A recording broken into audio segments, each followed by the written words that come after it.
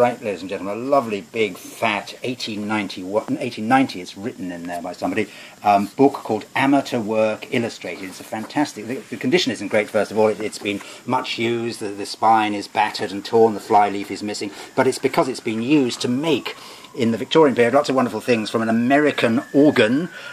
to all sorts of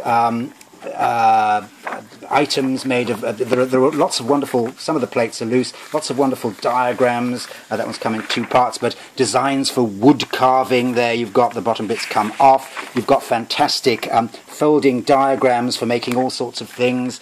joints used in tin plate working, how to build an American organ, how to build a canoe, there's a great folding plan for a canoe, how to build all sorts of ornamental and decorative brackets, enormous folding diagrams here, ornamental, decorative, a hanging bracket there, and lots of things,